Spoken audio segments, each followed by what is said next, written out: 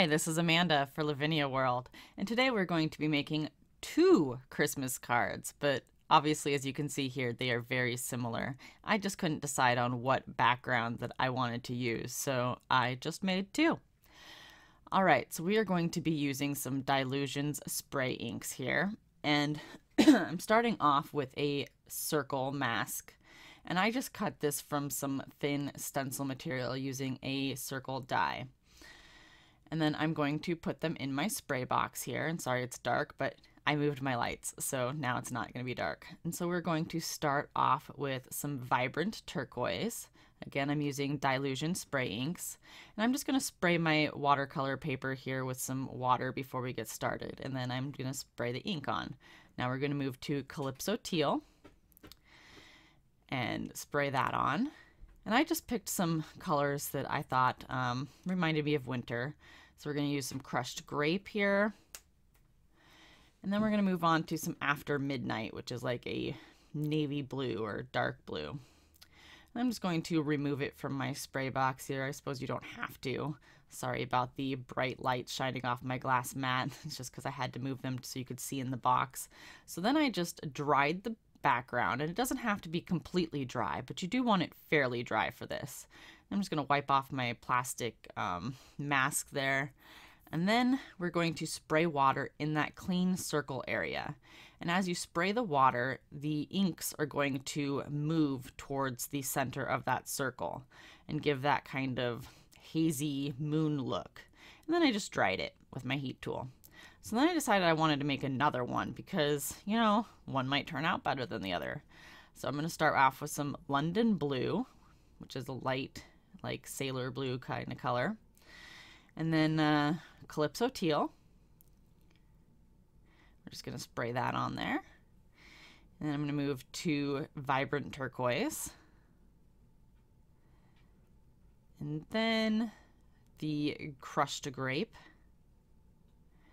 And then I'm going to finish it off with After Midnight. And I think I liked this one better, if I remember right. I think I have to look at them side by side to tell which one's which. So then I dried that, removed the mask, and then we're going to spray that clean water right in the center of that moon. And those colors, again, are going to move to the center and give us that kind of mystic look. And I saw this technique first. I believe it was on Amy Risavi's I think that's how you say her name. Anyway, Prairie Papered Inks channel. And I believe she got it from somebody else. I can't remember who. And she was doing it for Halloween backgrounds. But I thought it'd be cool in kind of winter colors with these fairy stamps. So I'm just going to sprinkle some clean water on here and kind of give that distressed look, you know. And then I'll take it up with my tea towels. We're just going to let it sit there for a second and then put my tea towel on top and soak up that water. And then I'm going to use my DIY shimmer spray, which is just perfect pearls and water, and we're just going to spritz those backgrounds all over. And this is really hard to see on camera, but it's really pretty in real life. So I'm going to bring out the Christmas Eve stamp from Lavinia Stamps, which is a Christmas tree with the fairies decorating it.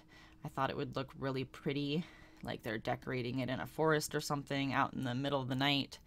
And we're just going to use my anti-static powder tool from EK Success and really do up that background real good because, you know, Dylusions inks can take a little while to dry. And even though I heat set this with my heat tool, I just want to make sure that the powder is not going to stick all over my background.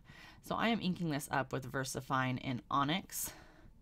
Or VersaFine Claire in Onyx black, and I'm sorry, it's Nocturne, not Onyx. I don't know where I came up with that one. All right, we're just gonna stamp that real good, and then I'm going to cover it with the Ranger Holographic embossing powder because I think that everything should sparkle during Christmas time, which I believe I've said in my videos a couple times now. This is my favorite embossing powder to use during Christmas time. Look how pretty that is. It looks even prettier when it's heat set. So I am only going to show you these steps for one card because I did the cards exactly the same. So I'm going to stamp this Christmas night stamp out, which is Santa and his reindeer. And then I cut it out with my scanning cut. And And then I'm going to ink blend Faded Jeans on the background here. Now in my last video that I did this, when I bent the stamp and ink blended on the background, I embossed first and then ink blended the background because I didn't like the white in the back. It was too stark. I got a perfect embossing on that one. This is the second time I'm doing this. I embossed first and then I ink blended on the background, and I did not line up my stamp perfectly when I embossed, and I ended up with a white halo. So this is the second time that I was doing that, and I decided to be smart and ink blend on the background first and then emboss. That way I wouldn't get that white halo if I did not line up my stamp perfectly.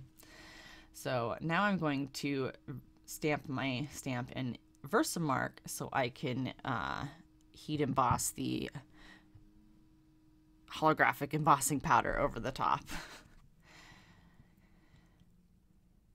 All right, so we're just going to pull that out, and we're going to emboss the holographic embossing powder right over the top of that as well. Just going to get my tweezers out so I don't stick my fingers in that embossing powder and knock it off. Then we're going to heat set that off screen.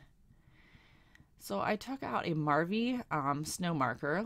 In the last card that I did a similar type scene, I used some glitter paper on the bottom, but this had such a little space that I decided to do the Marvy snow marker. Now the thing is these Dylusions sprays are very water reactive.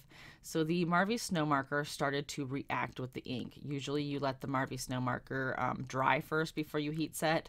This one, it started turning my snow different colors. So I quickly heat set first before letting it dry. And because my snow, as you can see here, is starting to turn colors, I decided to heat set it, and then I went in with the Marvy snow marker again, as you can see me doing here, and just went right over that snow, and this is going to turn it white again because now I've got a base layer of the snow. So you can go right over the top of the Marvy snow marker and add additional layers, and that's fine. So that is what I'm doing here. And obviously it's also fine to heat set without drying. I did find that my snow was a little more squishy when I did that, but it was fine. I just, it might be a little flatter when it gets to your recipient in the mail. We'll see how these ones do.